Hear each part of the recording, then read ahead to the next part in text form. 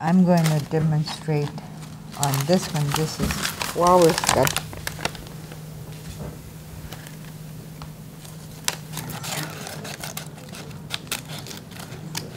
I'm really conserving my this one. I'm going to use it for my at least one doll, I guess, and it's very hard to come by.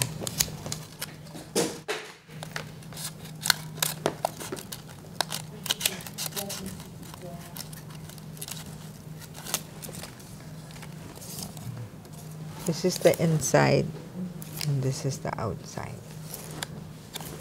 Okay, same thing. Fold it in half.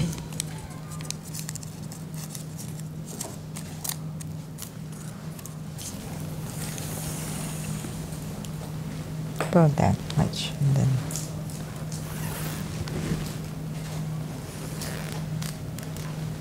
I might want to do 3 pulls.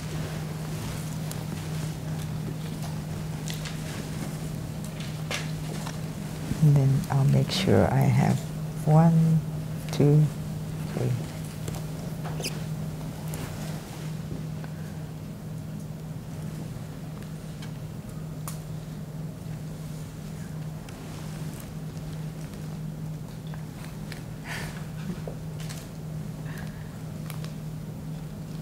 And sometimes I do this too.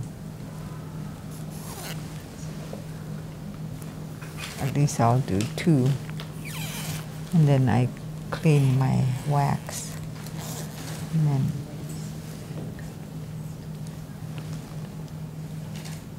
I'll just do 1 knot. And then I'll do the same thing.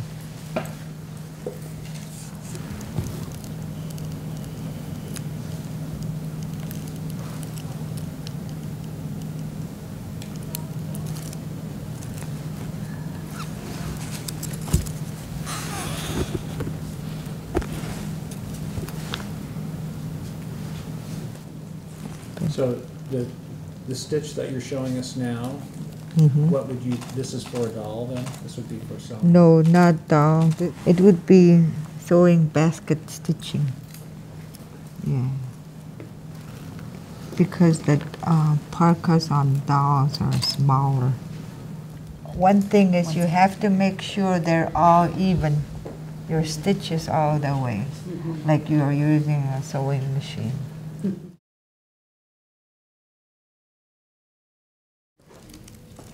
So this is processed pig gut. It's casings you can get from the supermarket. And it's already been cleaned and rinsed by the supermarket, and my friend just blew it up and dried it, and they cut it out for us just to have something to work with. And so what I'm doing is I'm taking a nice uniform piece, cutting off of the harder membrane where it connects into the inside of the pig, because it's not as pretty as the rest of it, and just making a nice cleaner uniform piece to start making a little basket itch.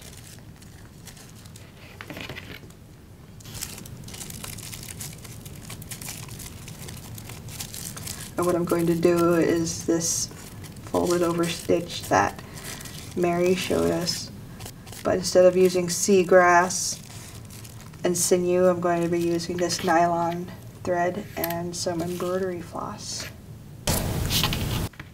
And they use commercial dyes for their gut baskets and things like that, but those dyes are the closest ones that resemble the natural stuff we used to use for the green minerals, red alder, and the berry dyes, the blue, that navy blue. And then more recently is like pen inks. So for her stitch, she has an extra tail that she weaves in, and it makes it really thick at the end. And that's for the more larger, flatter pieces, but since I'm doing a circle into a basket, my end is going to be pretty blunt because it's going to get reinforced when it's joined as a circle.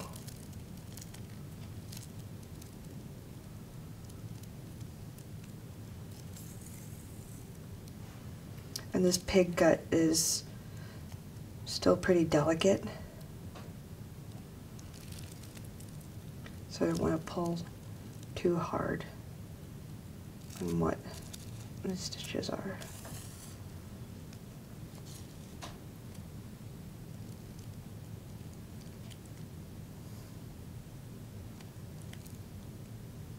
And I'm doing like what Mary said, when you want to pull your stitches tight, you don't just pull their object. You pinch your area that you're working on, and then you can pull it, and you can feel the tension tighten up, and there's less risk of tearing through your gut.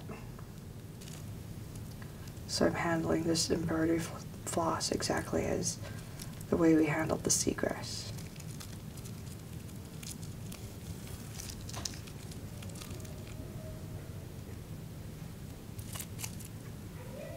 Goes a little faster because I don't have to worry about keeping the floss wet. With this pig, it still needs a certain amount of moisture because I've been handling these pieces for a couple minutes, and it's the moisture of my hands, and I breathed on it earlier. But for the seal gut, we actually got it wet with water and spit, but it doesn't lose its moisture just as fast as the seal gut does. I think what it's called is I know it's a basting stitch or a running stitch. So you're just going back and forth, and it makes this dashed line. And what it is with the embroidery thread to get it into this nice zigzag pattern, you have to remember to come out with your thread underneath it, and then you go over it when you make your next stitch. So your stitch needle, it looks like it might be going up and down, but it's actually just a straight line.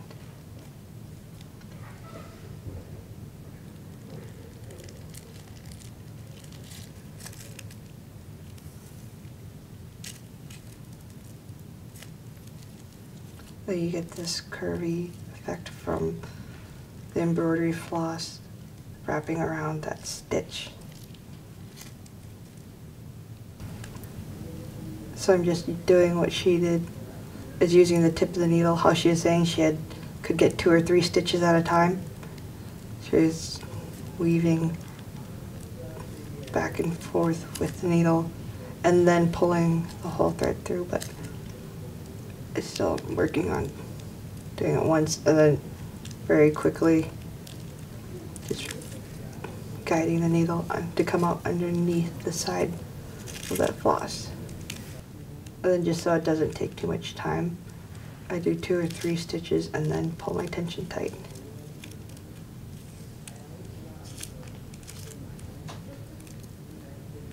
And what I'm also doing to keep it from ripping through the gut is I've got these 2 fingers anchoring the whole piece, and then these 2 fingers pinching this area where I'm pulling the thread from so it doesn't just rip through it. So I'm using my whole hand.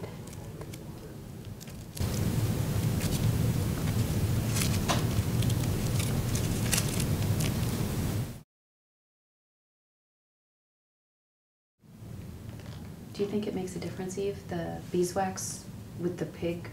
I know how important it is with the sinew and with the thread when you're working with multiple strands going through the seal intestine, but for these delicate little short projects, it doesn't matter for either one, but if you're doing something garment size or even a pouch, you have to get waxed.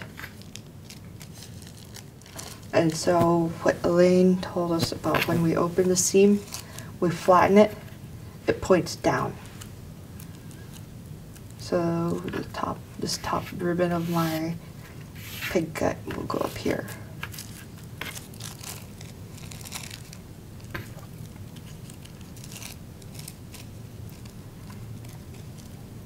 So I'm not lining it directly on the edge.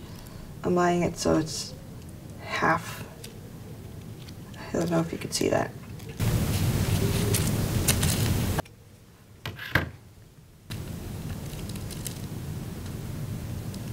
So it's halfway, if you can tell that. mm-hmm. Same stitch. But now you'll have to worry about wrapping around the grass or the floss. And I'm not worrying about which side this knot is going on because this is going to be the seam where the basket joins and the edges are going to be tucked inside.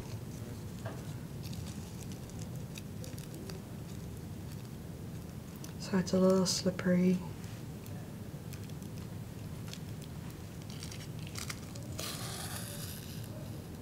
That's it. You just have to watch your tension. It helps that the material is transparent. Otherwise you'll go too close to the edge.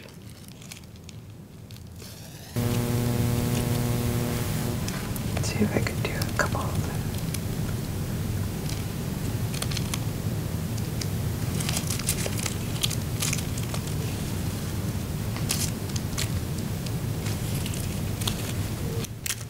Oh no. I over poked it on this spot. But that's easy.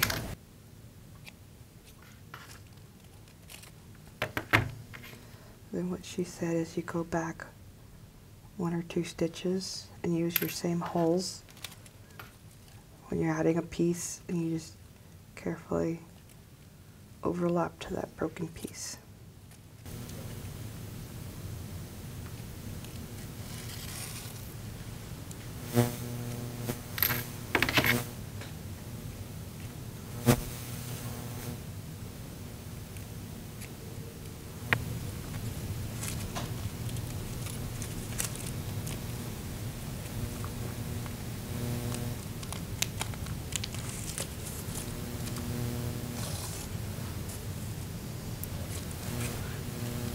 So that's a patch. On the bigger baskets, you fold the edge over just to give it a little bit of hem, and that helps strengthen the whole circle shape of the bowl, the basket. But these ones are so little, they're just going to stand up by themselves. Single layer.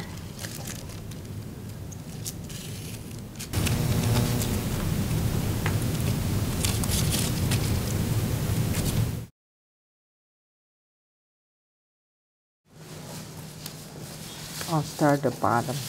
Okay, splitting. This imitation wax thread.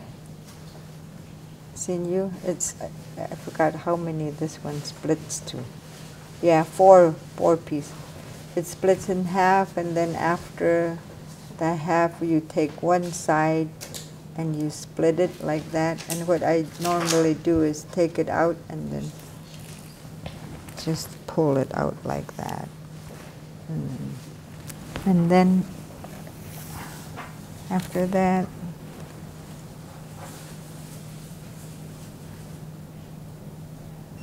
thread it through, put a little, I think I'm going to double it. And then I want to make sure I cut off the excess thread. And then what I'm going to do is I'm going to demonstrate using this for the bottom. Here's an oval shape, might be big, so here's the end. This is the middle part of the oval, so I'll thread down, and then I'll put this right where above the, like about there, on top of the seam, and then I go back up, and then I go down, and then I go back up again, in and out, stitching. I'm making the stitches a little bigger so you could see them on the camera.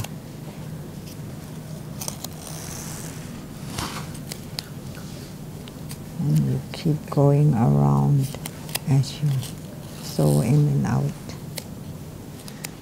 Curve it.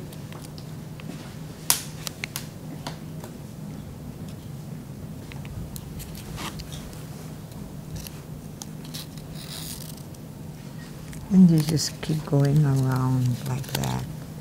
If I make this one, I may have made the bottom too big, so, but that's just a way to show you how it's done.